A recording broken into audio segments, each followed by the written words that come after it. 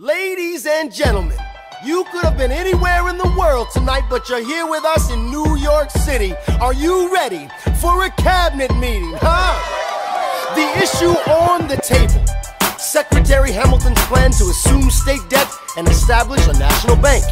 Secretary Jefferson, you have the floor, sir. Life, liberty, and the pursuit of happiness. We fought for these ideals, we shouldn't settle for less. These are wise words, enterprising men quote them. Don't act surprised, you guys, cause I wrote them. Ow, but Hamilton forgets his plan would have the government assume states' debts. Now place your bets as to who that benefits. The very seat of government where Hamilton sits. Not true. Oh, if the shoe fits, wear it. If New York's in debt, why should Virginia bear it? Our debts are paid, I'm afraid. Don't tax the South, cause we got it made in the shade.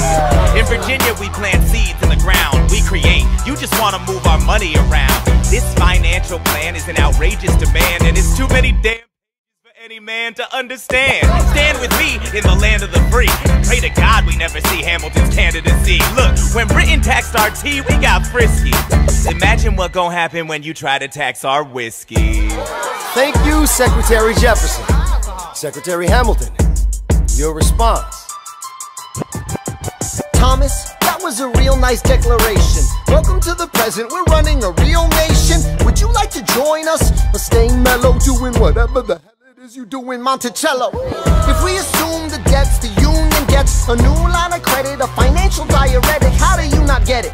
If we're aggressive and competitive, the union gets a boost, you'd rather give it a sedative? A civics lesson from a slaver. Hey neighbor, your debts are paid cause you don't pay for labor. We plant seeds in the South, we create, they keep ranting. We know who's really doing the planting. And another thing, Mr. Age of Enlightenment, don't lecture me about the war, you didn't fight in it. You think I'm frightened of you, man? We almost died in the trench. Well, you were off. Censorship.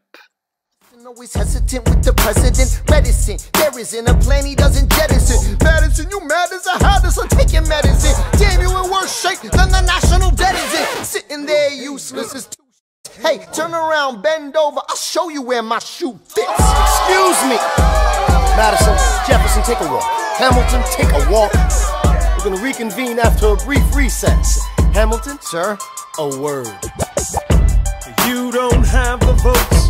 You don't have the votes. You're gonna need congressional approval, and you don't have the votes. Such a blunder, sometimes it makes me wonder why I even bring the thunder. Why he even brings the thunder?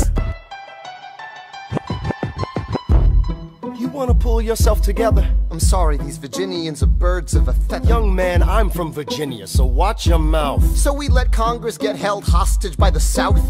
You need the votes. No, we need bold strokes. We need this No, plan. you need to convince more folks. Well, James Madison won't talk to me. That's a non-starter. Winning was easy, young man. Governing's hard. They're being intransigent. You have to find a compromise. But they don't have a plan. They just hate mine. Convince them otherwise. And what happens if I don't get congressional approval? I imagine they'll call for your removal. Sir. Figure it out, Alexander. That's an order from your commander.